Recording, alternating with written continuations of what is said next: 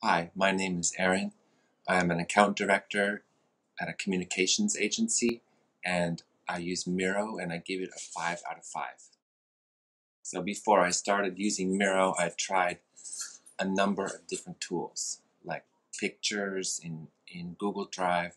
I used PowerPoint. I used flowcharting software. The problem with all these other softwares is that they are single purpose, and I like Miro because it kind of does everything that all the other tools do. I needed to create a rather complex flowchart. I had used uh, real-time boards, which is what Miro had been renamed long ago, and sort of forgot about it.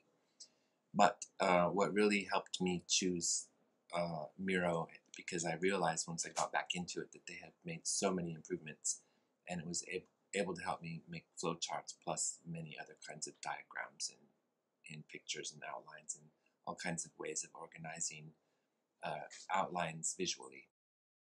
Well, Miro has a ton of integrations with other softwares.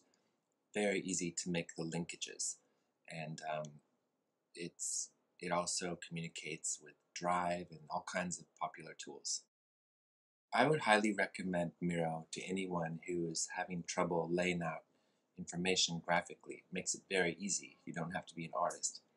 The only thing is there are a lot of really convenient integrations. But when you apply the integration, you may find that in order to fully utilize the integration, the software you're integrating with may have a charge, an extra fee, or an upgrade that you have to pay for in order to integrate with Miro. So that's one thing that you have to watch out for.